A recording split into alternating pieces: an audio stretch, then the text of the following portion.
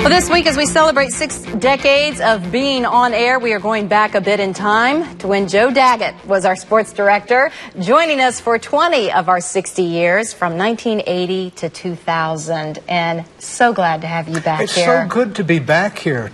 What do you think of the place? It's a little it's different, changed a lot. That there's technology here that just shatters my mind.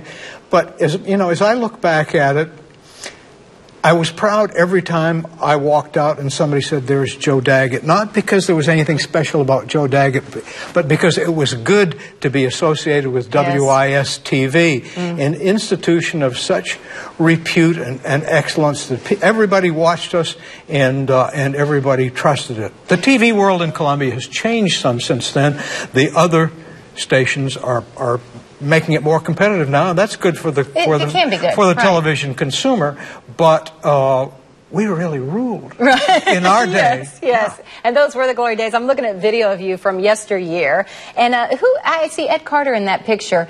You're standing behind Ed, but can you tell me who the guy is in the glasses? Well, I don't know. None of us know here. I have to put on my own glasses and run over to the screen. Oh, that's okay. And then there's another picture of you from yesteryear. And as I just look at all these, news has changed so much, and sports as a result, where it used to be you waited for the 7 o'clock report on WIS every day. But now, of course, we have the 6. There's a picture with Susan and Joe Pinner, as well as you and Ed.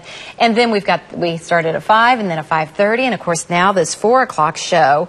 It's so different from when you were in the mainstream, in the thick of it. Yes, it is.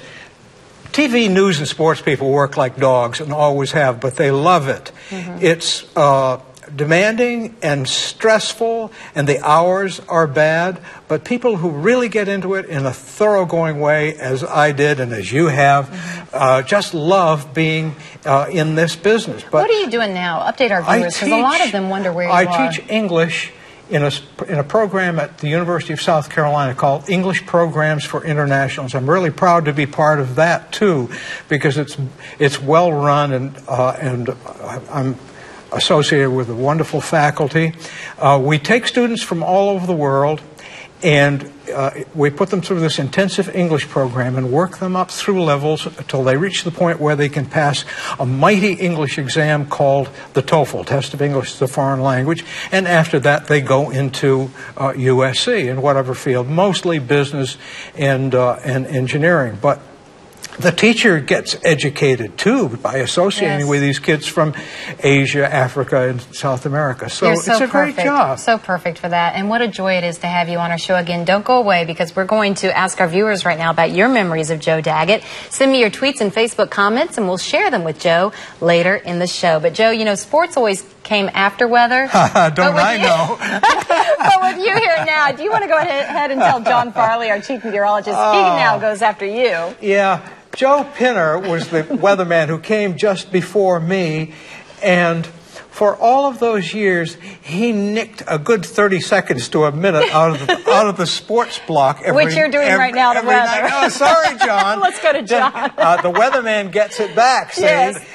And when I retired, he gave me a wonderful clock to make up for all of those minutes he stole from me. Didn't make up for it, but I appreciated the gesture. Thanks, Joe. We'll be back in a moment with Joe, but right now, here's John. Yeah, I'm getting payback here, Dawndy. I got it with Rick the other day. I'm getting it now. That's how it goes.